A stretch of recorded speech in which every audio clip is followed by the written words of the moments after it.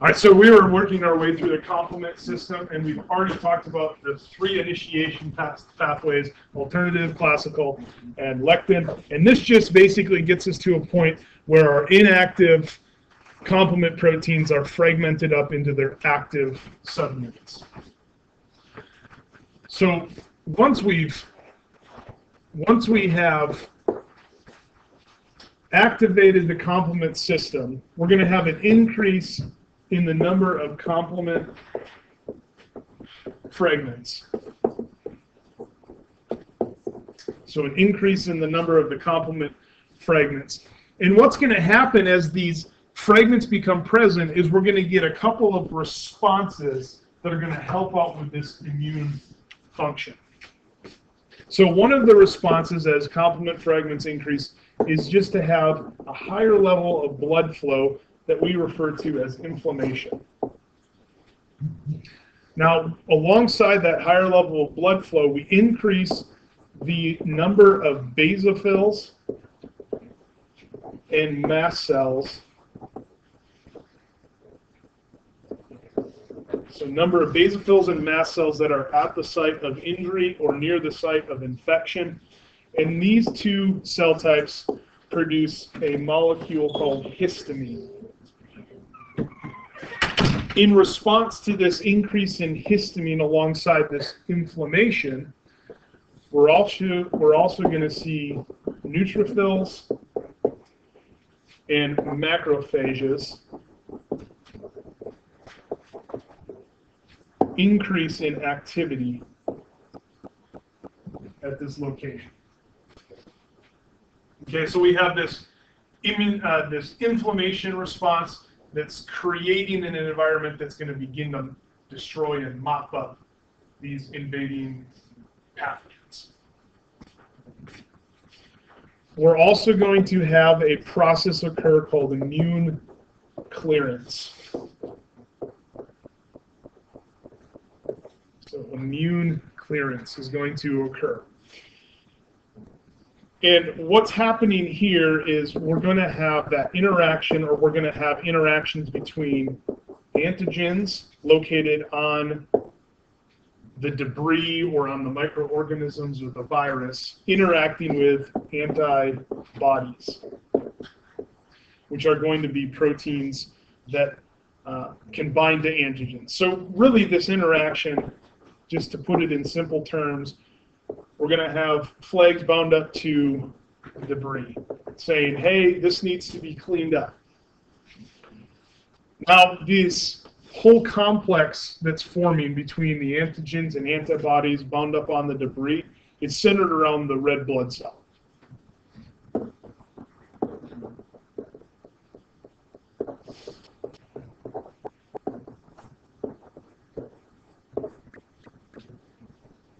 So we're really collecting up this debris and putting it on a cell that's really mobile in the red blood cell. And it begins to circulate, holding onto this debris. And as it circulates,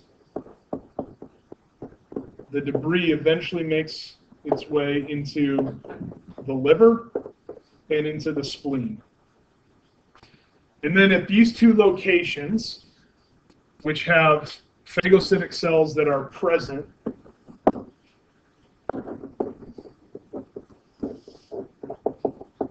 we're going to have those phagocytes degrade the debris associated with the red blood cell. Okay, so we're clearing out all of that immune debris that's being broken up and chopped up because of the inflammation, and we're moving that out of the site of injury or the site of infection to get neutralized by the liver and by the spleen because of the phagocytes that are present in both of those organs.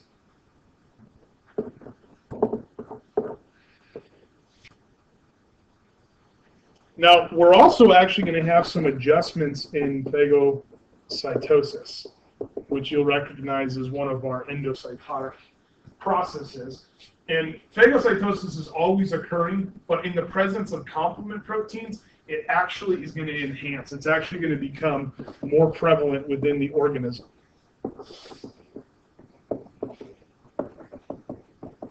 So our complement proteins enhance this phagocytic process. Now, as this phagocytic process is enhanced, we have phagocytes that attach to foreign cells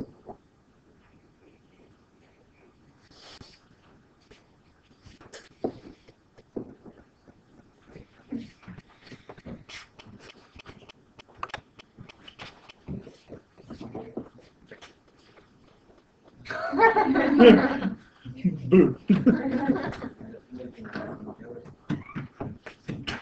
No, not that one.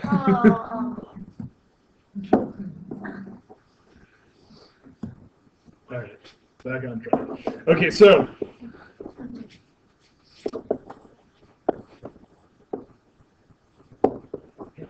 these cells are going to attach to foreign cells. That process is known as opsonization.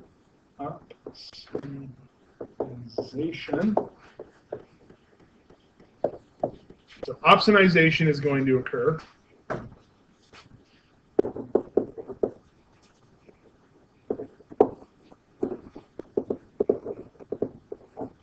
This process is going to act in binding, so we have binding sites. And then, since they are phagocytic cells, we aid in internalization. So complement proteins grab on, and this is what we're talking about right here. We have complement proteins that grab on or bind to that microorganism, and they act or aid in being basically a docking point, so that this opsonized cell can now bind up to or interact with a phagocytic cell, and then it gets internalized. If the complement proteins weren't there, we wouldn't have as high of a rate of phagocytosis. So that complement protein is really going to make that process a lot easier to happen, a lot more efficient to occur. Now, the last part here that occurs, the last thing that occurs here with the complement protein, once it's activated, we have cytolysis that's going to occur. And hopefully you're recognizing or continuing to recognize, you can parse that word, and that literally means cell breaking or cell breaking apart. So that's what we have going on down here at the bottom. This is important enough to show kind of another picture of what happens here. The fragments, as they get activated, initiate a cascade, again, that leads towards an increase in the number of complement fragments. So increase in the number of complement fragments. And there's a pathway that occurs for cytolysis specifically. Okay, so C3, that's a complement protein, right? Is it active or inactive? Inactive, because it doesn't have another letter. So C3, when one of those three pathways is initiated, alternative, classical, or lectin pathway, C3 is going to be one of the 20 complement proteins that goes through an activation process.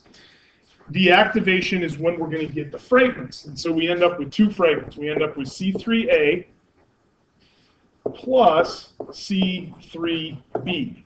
Okay, so C3A and C3B. Now these two fragments are going to cause another, so this is the cascade, right? This is the cascade event that occurs. C3 becomes our two active proteins, and then we interact with C5, another complement protein, active or inactive?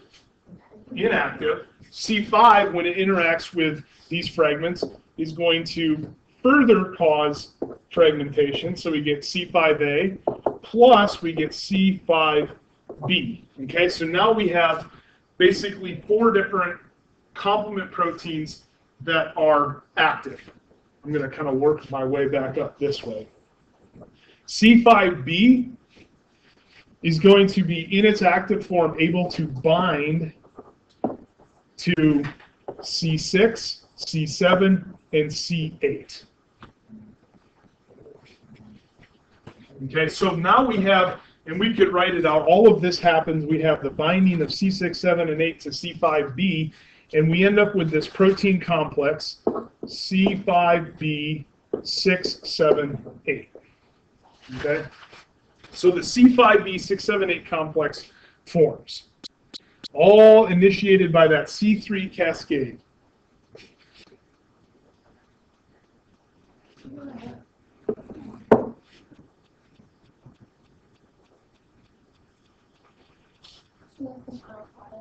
Not quite yet. This is a sort of a starting product, so to speak, created by this complement protein cascade. Yeah, so we start with C3. C3 is just circulating, then you get an infection, and we either activate alternate, classical, or lectin pathway. And that activation causes fragmentation of C3 into C3a and C3b. As C3b protein numbers increase in circulation, we begin to interact more frequently with C5. C5 undergoes this fragmentation process to generate C5a and C5b. C5b levels begin to increase, and they interact with C6, 7, and 8. These are three other complement proteins that are just circulating. So they interact, and they form this big protein complex, C5b, 6, 7, 8. 4 proteins in the complex. Other than just meaning that it's active, what does the A and B stand for? Like, what's the purpose of it? Well, because the protein, so let me just kind of, this is going to be a terrible representation, but this is C3 for all practical purposes. C3, when it's in its inactive form, has two different parts. Here's one of the parts, and then here's the other part. So this is one part, and this is the other part. When it's active, these two parts separate, and so we end up with the little piece, and then we end up with the bigger piece.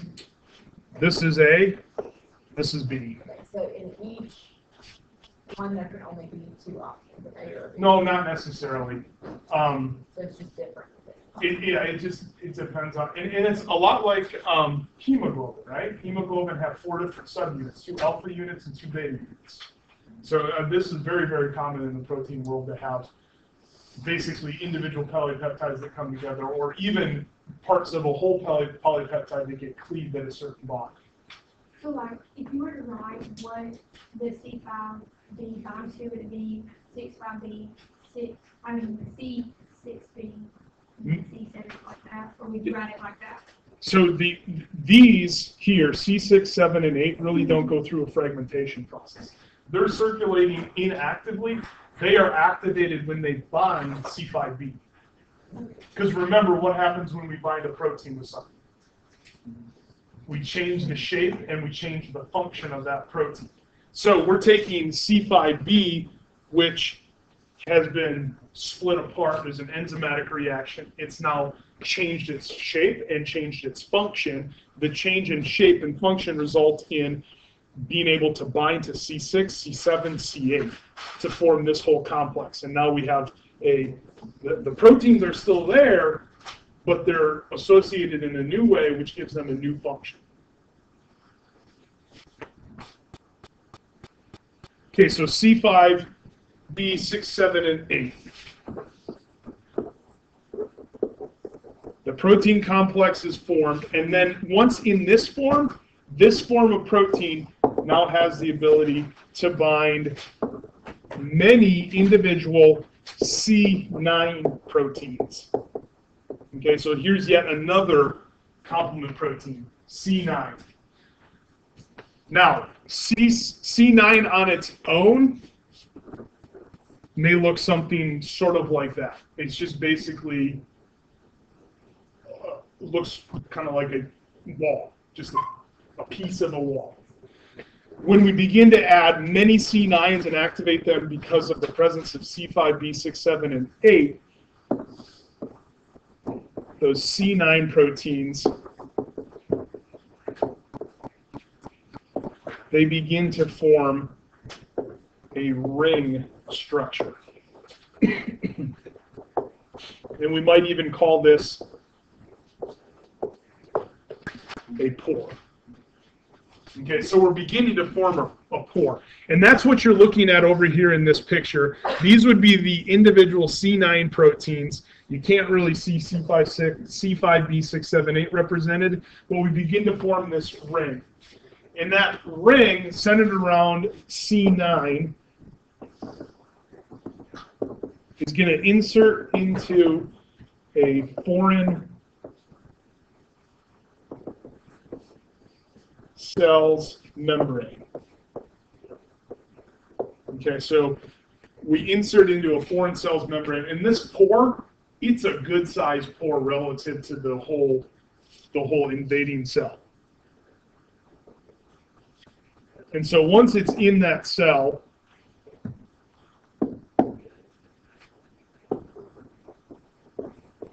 we refer to it as a membrane attack complex.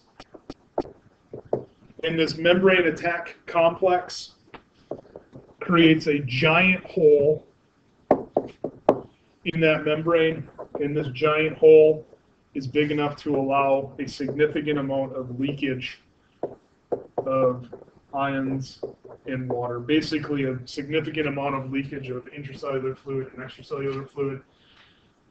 And water and ions begin to rush out of the cell, causing a rapid decrease in the cell's size, and it ruptures through a process known as plasmolysis. So the loss of the cytoplasm leads to breakage of the cell, like rupture of the membrane, and then we're no longer an effective cell anymore.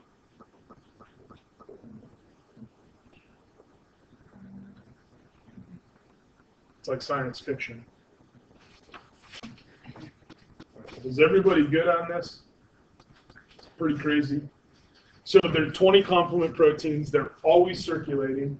We could go and we could try to pull some blood out and we could try to measure complement protein, and we're going to find them.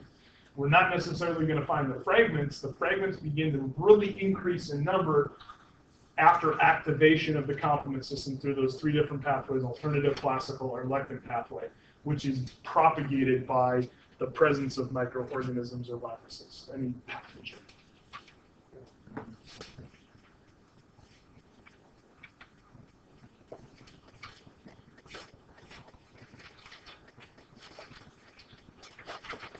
Okay, so first line of defense is going to be barriers that deter entry, skin and mucous membranes. The second line of defense is going to be non-specific responses, and includes things like the interferons and the complement proteins. What if all of this fails? What if we can't deter entry, and what if our non-specific second line of defense isn't covered? Fortunately, we have one more option. It's called the third line of defense.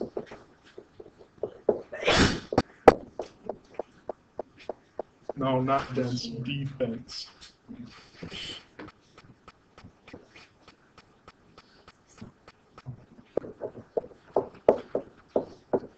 Okay, so the third line of defense. The third line of defense is called specific immunity. So specific immunity, and it's really what comprises the immune system. So everything up to this point has just been lymphatic specific. Now we're into the immune system, so you're beginning to see why those terms are not interchangeable. Immune system is just one portion of the lymphatic system here as the third line of defense.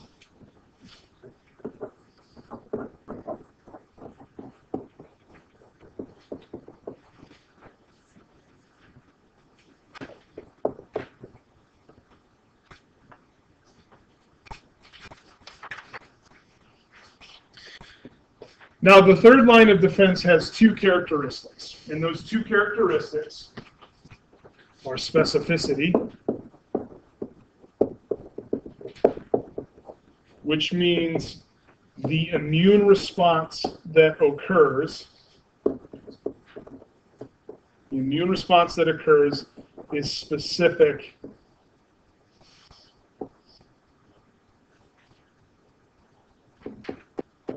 to one particular pathogen. The other characteristic is a characteristic that is known as memory. So specificity, the idea that we're going to have a very specific response for a specific pathogen, and then memory. And memory is really interesting because in initial exposure to a pathogen, first time in your life that you interact with a specific cold virus, you most likely are going to get a cold. And you're going to not be able to deter entry. The second line of defense is going to fail and not be able to take care of the virus. And then we'll mount an immune response that leads towards this memory. So the first exposure leads to a quicker response. The second time that you're exposed, or I can even say quicker responses in subsequent times, the response happens quick enough that most of the time illness is not usually noticed. And this is in fact the whole physiological reason that vaccines can work. We can get the flu vaccine in August or September to protect us, so that's our first exposure, and the way that we get exposed is we're using a very either dead organism or a very, very weak virus, I should say, to give us that first initial exposure to create the memory. And then the second time we get exposed, if we run into that virus that causes the influenza, or that causes the flu that year, we've already got the memory in place, and we can have a very quick response, and we're able to usually fight that virus off before it causes any sort of illness. Now, one of the questions that I think would be really reasonable to ask is, well, then how come we ever get sick after, 25 years of constantly being exposed to pathogens? Well, because there's literally millions and millions of different pathogens, and they are constantly changing or mutating. The flu virus, we kind of have an idea what the flu virus is going to look like from year to year before the flu season, but you always have to get a new vaccine. And the reason you're always having to get a new vaccine, we don't just vaccinate once against the influenza virus, but we vaccinate every year, because that influenza virus is always changing, and it's a different strain. You'll remember that a couple of years ago, one of the big influenza viruses was H1N1, and everybody was afraid of H1N1 because it was mutating so quickly. We've already had, I think one of them in the last couple of years has been, what was it, H5N2, a different virus that is now present in our environment. So there's constantly new viruses that are coming about and new bacteria and other things that you're running into.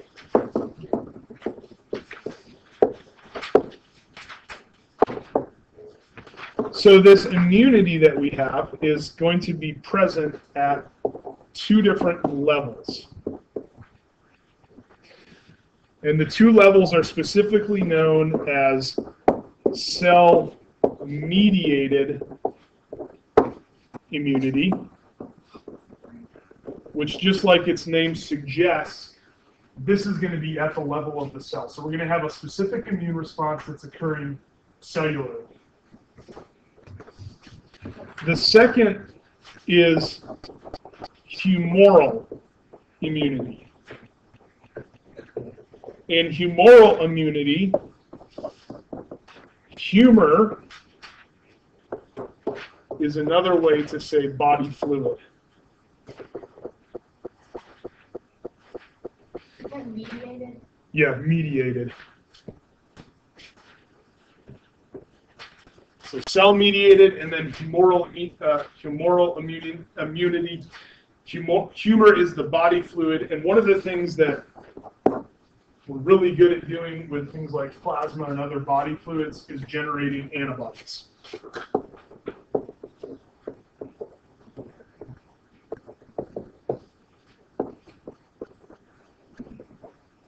In fact, we're so good at doing this that the whole process of biotechnology producing antibodies for research and other activities outside of normal immune function, we raise rabbits or goats or horses or cows, and we give them an injection of a specific protein that is not supposed to be there, and they generate a bunch of antibodies against that protein because of the natural immune system, and then we just pull their plasma off and purify.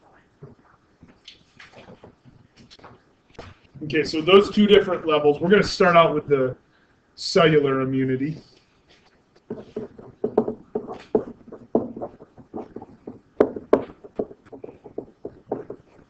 Okay, so cellular immunity.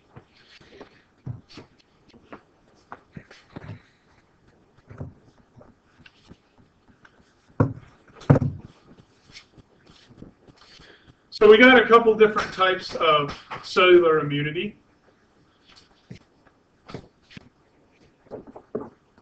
We have a response that's centered around the T lymphocytes. And by the way, just to give you a kind of preemptive look here.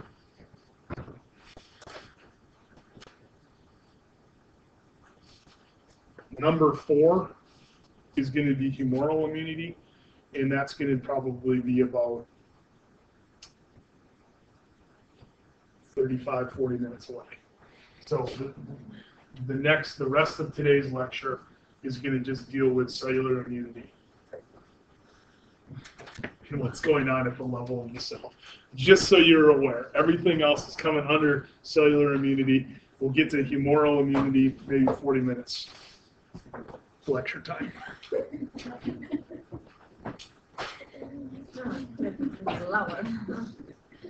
Just want to give you a little preempting there.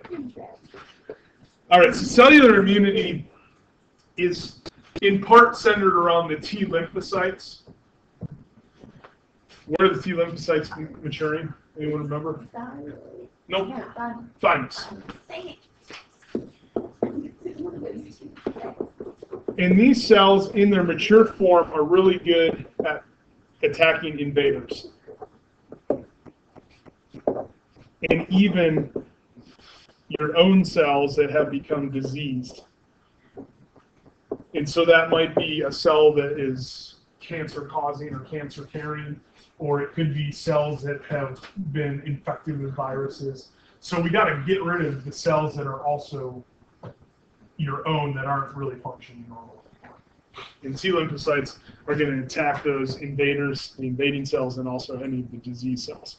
And in that process of attacking, they're in part going to generate the memory that we have with our specific immunity. Okay? So we have to talk a little bit about the invasion. We have to talk a little bit about how we generate that memory.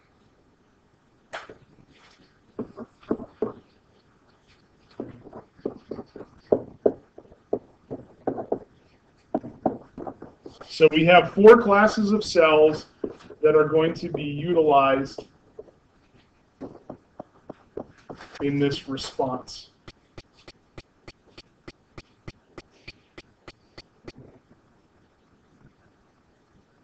The first is known as a cytotoxic T cell.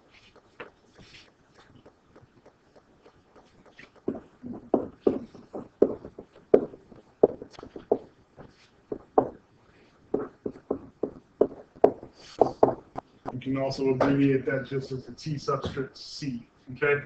These cytotoxic T cells are going to be responsible to actually carry out an attack.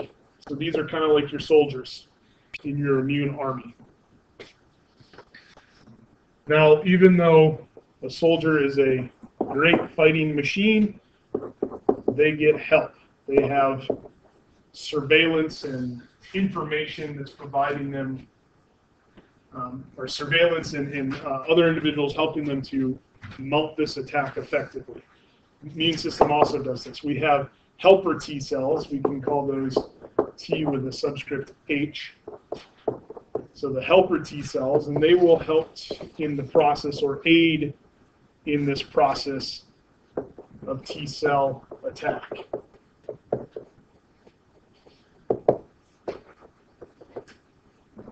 They will help to promote that process or help to promote the efficacy of the attack, make it more efficient. Now, what would happen if we had an unrestricted growth of cytotoxic T cells? And we just kept on getting more and more and more cytotoxic T cells. Pretty soon the army would be absolutely huge, and it would probably be really unruly. So a third type of cell, called a regulatory T, or a T subscript R cell, is going to help to limit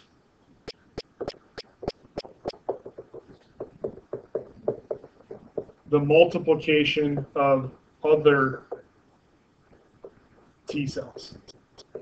So we don't get some gigantic unruly army that we don't really need. Yes? Is that what like an immune deficient on that kind of thing? Yeah, so if you have an autoimmune disease, that's a great question. There are a ton of autoimmune diseases, and I don't really know much about any of them. My guess, if I were to just kind of throw things out there, is you might have regulatory issues, or you might have some of this process that's occurring more on the humoral immunity side, where you begin to tag some of your own cells as being foreign cells, and so the natural cellular process to destroy foreign cells occurs, but you're killing all of your own cells.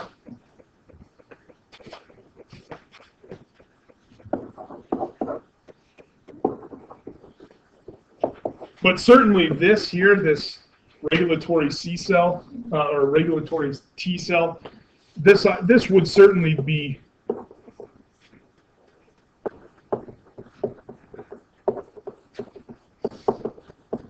something that could help to prevent autoimmune dysfunction. All right, the last type of T cell here is a memory T cell. We'll call that a TM cell, TMC. Oh my gosh, I just wrote TMC.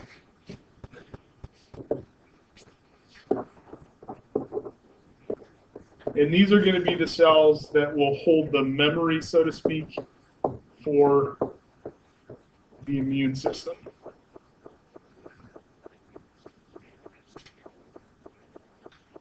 Okay, so there's the players. 4 different cells involved, 4 different cells involved in this process.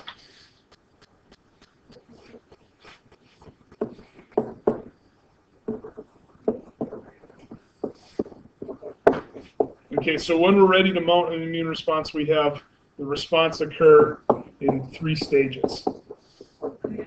Okay, so there's going to be 3 steps that are going to occur. The first is we have to actually recognize that we have an invasion, right? So we're going to need to undergo recognition.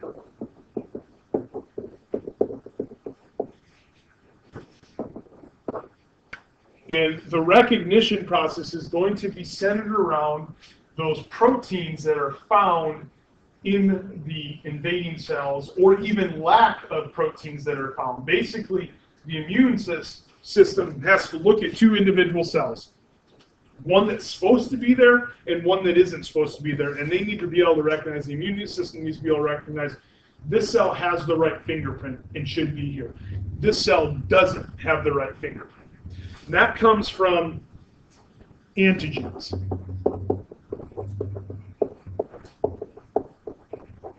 So for recognition, we're going to have antigens that are present. When those antigens are present and we have an antigen that shouldn't be there, we begin to say, okay, red flag, this cell is not supposed to be here. The first step is to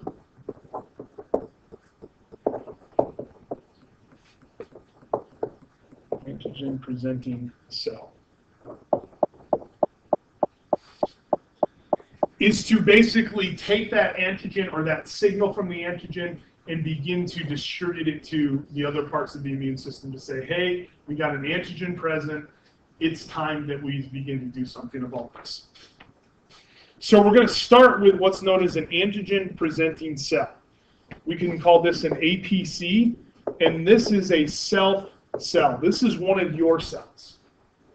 So we generate this antigen-presenting cell that is actually going to pick up that antigen from the foreign invading cell. That antigen-presenting cell is now basically a cell that's been primed to carry the antigen from the invader. And it's going to take that antigen from the invader and that information carried in that antigen. So it carries the antigen into the lymph system to a lymph node. Now the lymph node, why are we going to the lymph node? Well, the lymph node, remember, we have the bone and the thymus producing and maturing the lymphocytes, and then those lymphocytes enter the bloodstream in the lymph, and they get collected up in places like the lymph node. So the lymph node, we're going there because that's where our T cells are present. In the lymph node, this antigen-presenting cell carries this antigen and goes, hey, check it out, T cell. There's an antigen. It's not supposed to be here. And so we say the T cell in the lymph nodes are going to observe the antigen. Now, in response, this is very vital information. And now the body needs to respond. And the response is to say, all right, we have found at least one invader. Let's go see who else is out there. And so from there, we initiate a patrol. Are the T cells the ones patrolling? I'm sorry, what was the question? Are the T cells the ones patrolling? You jumped ahead of me just a little bit, which is really great. Our cytotoxic T cell and our helper T cell are going to go out on patrol and look for the antigen that they expect to be present. Okay? So they start going out, they're working their way through tissues, they're patrolling, looking for antigens.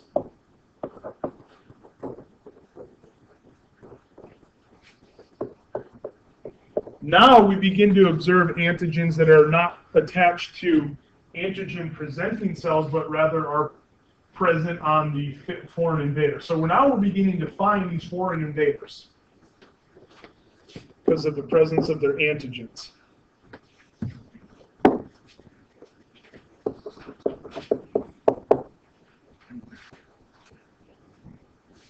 What's first going to happen is the antigen is going to be bound up to what's known as a major histocompatibility complex 1, an MHC.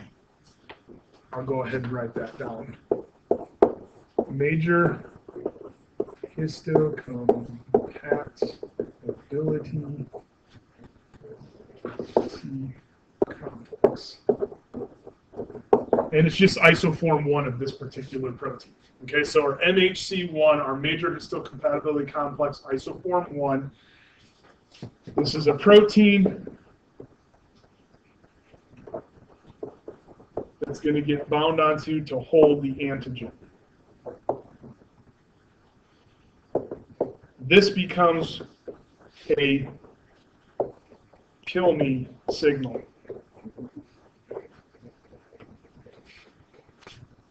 Okay, so we first go through this process of recognition, and then we go out and try to find more of these cells, trying to isolate the site of infection. Maybe it's in the eye, maybe it's in, I don't know, the skin somewhere or the lungs. And so now we're going to have a kill me signal that gets generated. And this kill me signal is the first part of the immune response.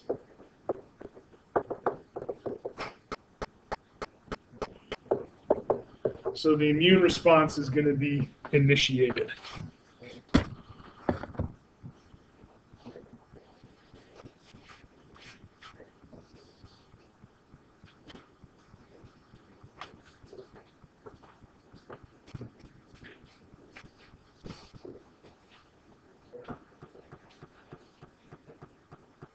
Okay, still under the process of recognition. By the way, I said that there was going to be 3 stages: recognition, attack, and then memory are the 3 stages. So we're still under recognition. After the immune response is initiated, still part of recognition is to have our T cells activated, T cell activation in mass. Okay. So a lot of stuff going here on this slide. This is to detail T cell activation. So we're basically trying to mobilize the army. Now note that we've already put that kill me signal in place. And so we have kill me signals on a variety of different cells. These are the cells. We basically have flagged them and said, all right, these are the cells that we need to destroy. With T cell activation, T cells in that location are going to undergo antigen recognition. So antigen recognition is going to occur. And the way that this antigen recognition occurs is for the T cell to bind up to that major histocompatibility complex that's holding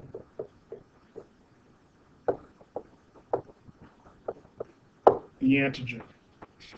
Okay? Now, fortunately, there's going to be a safeguard here. So we're creating an interaction between T cells and that major histocompatibility complex that's bound up to the antigen. Now, before we do anything, we're going to double check. We're going to have a discount double check. Sorry. So we go through our double check, which is centered around a co-stimulation particle. And that co-stimulation particle basically comes in, binds, and interacts with the major histocompatibility complex. And if everything is copacetic, and this really is a foreign cell, hopefully we'll have confirmation of that fact. The antigen is not supposed to be here. It is foreign.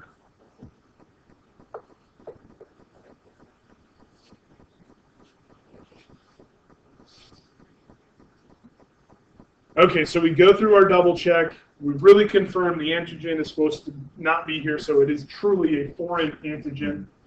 That co-stimulation particle and the interaction is going to lead towards programming of the T cell against that antigen.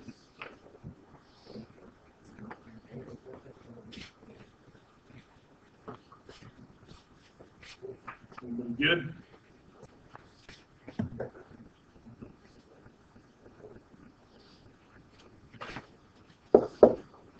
So confirmation of the antigen is foreign, we get T cell programming.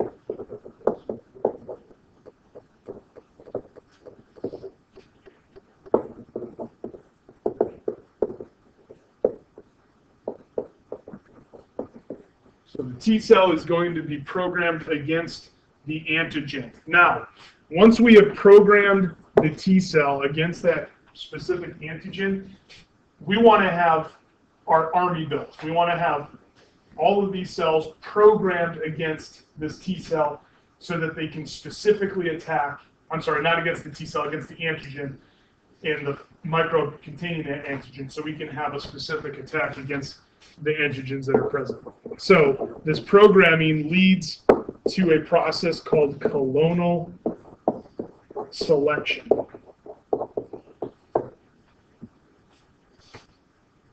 In this T cell, it's getting programmed, And now it's going to undergo this process where one cell becomes 2 cells, becomes 4 cells, and always containing the right metabolic makeup to be programmed against the pathogen.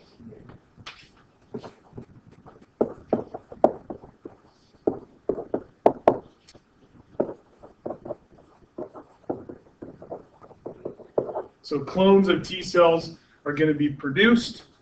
All of them should be programmed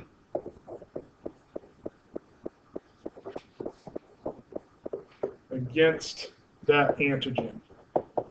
Which ultimately, when I say the antigen, I'm really saying whatever is going to be containing that antigen.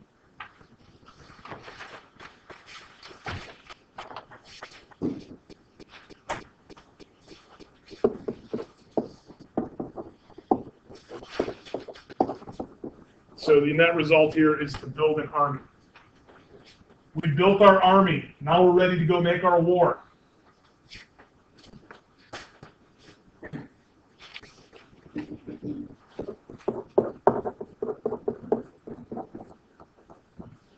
Okay, so the next step, now that recognition is complete and we have an army programmed to kill anything that contains that antigen, we're ready to attack. So we begin our attack process. Your history. So you can see the attack process. No, there's not little guns, but the bacteria may be phagocytized, picked up by the killer T cell and broken apart and ripped apart. And it could be virus-infected cells or bacterium-infected cells or the bacterium themselves or the cancer cell. Now this attack process, there's a variety of different weapons that we can use. So a variety of different weapons. The helper T cells can begin to secrete proteins, a class of protein known as an interleukin. Interleukins are frequently referred to just as IL something, some number, so IL-6, IL-8. These are all examples of different interleukins. These are proteins that can be secreted by the helper T cells.